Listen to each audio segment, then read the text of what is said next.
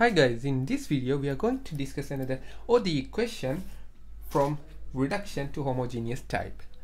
In our previous video we have already discussed how to solve the ODE equations. If you haven't watched those videos, I have given the link in the description so you can always watch that.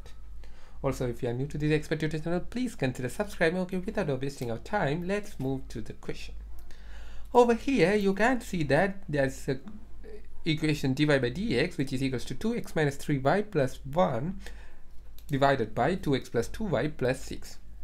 So the first thing is, when you are having any ODE equations, first of all you need to check from the basic types of basic methods. The first simple method is separable method. When you are having an ODE equation, you need to figure it out, or you need to solve that using separable method. That's very easy, so you need to check with that. So over here, which means that the separable method means we are going to separate these two variables x and y into two sides, two opposite sides, which means if you separate that x into left side and y into right side, after that you are going to integrate that. That's known as separable method. However, it would be difficult to use that method in this question. So we are going to move to the second method, which is homogeneous method.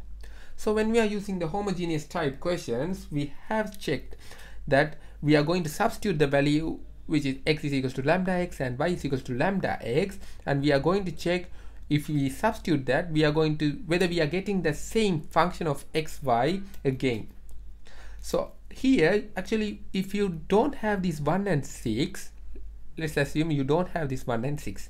If you try that method, which means we are going to substitute that lambda x to this part and lambda y to this part. Likewise, we are going to put lambda x to this and lambda y to this, and if we use that, we are going to get the same result after substituting these lambda values. So after that, the lambda would be cut. After that, we are going to get 2x minus 3y divided by 2x plus 2y. So it's like it's similar, very much similar to homogeneous type equations. However, there is a constraint, which there are two constants in these two parts. So the thing is, we can't use that homogeneous type method directly. So what we are going to do is, we are going to use a substitution. After that, we are going to use the homogeneous type method. So that's total method, that's whole method is known as reduction to homogeneous type. So it's similar to homogeneous method, but first of all we are going to use a simple substitution. After that, we are going to have that homogeneous type equation, and after that we are going to solve that previous methods.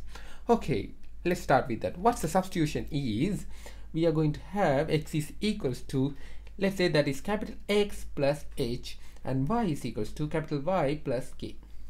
So don't think too much, that simple x would be equals to the another x, that's we are going to take it as another variable plus a constant.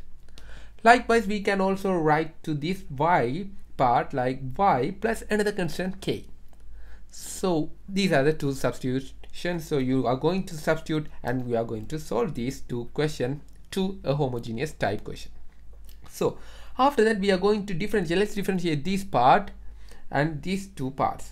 So let's differentiate this y part with respect to x. If we differentiate that, we are going to get dy by dx, because when we are substituting this x plus h to this part and y is equals to y plus k, we can directly substitute for this value. So what we are going to do for this part, so that's why we are going to figure the value for dy by dx with respect to x and y. What would be that? So if you divide that, we are going to get dy by dx, sorry, if you differentiate that, you are going to get dy by dx, which is equals to dy by dx, as y is another variable and k is a constant, so it's going to be 0, so I'm not going to write that. Likewise, if you differentiate this part with respect to x, if you differentiate this x relative to x, it's going to be 1, and if you differentiate this x part, capital X part with respect to simple x, you are going to get dx over dx. If you divide these two, you are going to get dy by dx would be equals to d capital Y over dx. But the main part is, you don't need to actually show these steps in your exams. You can directly use this part over here.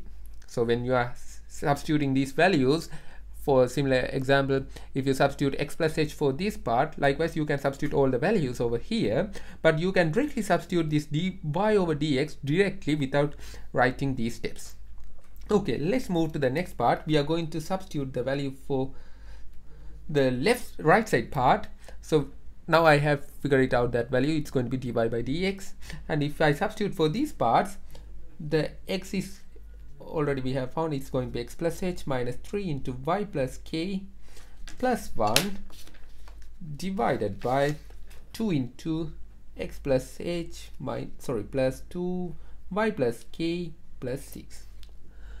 So that our main goal is we are going to change these to a homogeneous type equations. How we can solve that is we are going to take this x and y part again individually, and after that we are going to take constant in the next slide. If I take the x part, it's going to be 2x, and if I take this y part, it's going to be minus 3y, like these parts. After that we are going to take these constant. 2h is a constant, as I have already mentioned over here. H and k are constant we are taking. So if I separate that constant in the right side, it's going to be plus 2h minus 3k plus 1. So we are going to take that x, y part separately, and we are going to separate that constant part in next time. Likewise, we are going to do for this part too. It's going to be 2x plus 2y plus 2h plus 2k plus 6. So to solve this, or to change this part to homogeneous type, we need to bring this part to 0. If we make this constant to 0, we can directly show that it's going to be a homogeneous type equation. So what we can do is we are going to take two simultaneous equations and solve that, and we are going to equate that to 0, and we are going to find the value for h and k. That values are going to change this part to a homogeneous type. So that's very simple. I think you can easily get this idea. 2h minus 3k plus 1 is equals to 0. Likewise, 2h plus 2k plus 6 is going to be 0. So let's substitute those values, and we are going to solve that. You can easily figure it out. I can deduct this part from this part. If I deduct these two equations, I'm going to get 2k minus 3k, it's going to be 5k, and it's equal to 5k plus 5 is equals to 0, which means k is equal to minus 1. Likewise, if you substitute over here, you are going to get minus 2, and it's going to be 4, and minus 4 is going to be minus 2.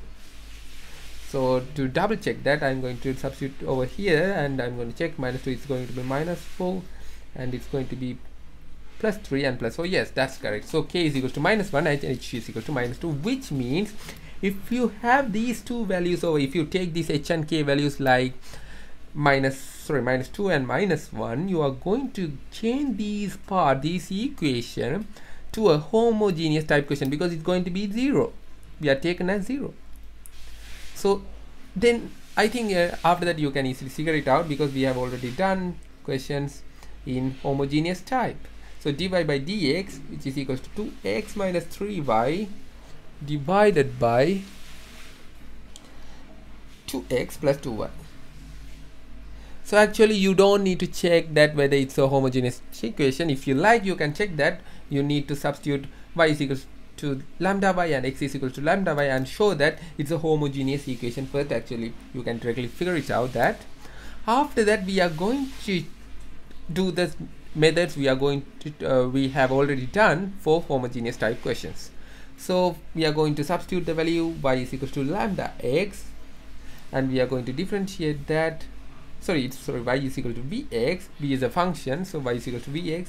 We are going to differentiate that. We are going to get dy by dx is equal to v into 1 and x into dv by dx. After that we are going to use this part, which is equal to 2x minus, if I substitute this vx over here, I'm going to get 3vx divided by 2x plus 2vx, which would be equals to 2 minus 3v over 2 plus 2v. So now I think we can directly go for this part. we are going to get 2 minus 3v over 2 plus 2v, which is equals to, if we substitute, if you directly equate these two equations, you are going to get is it will be equals to v plus x dv over dx. So now we need to solve this part first. After that we are going to get the answers directly, but we need to change this x to simple x and y to simple y, because they have given the answer in those two terms. So first of all, we are going to solve this. What method we can use for this part?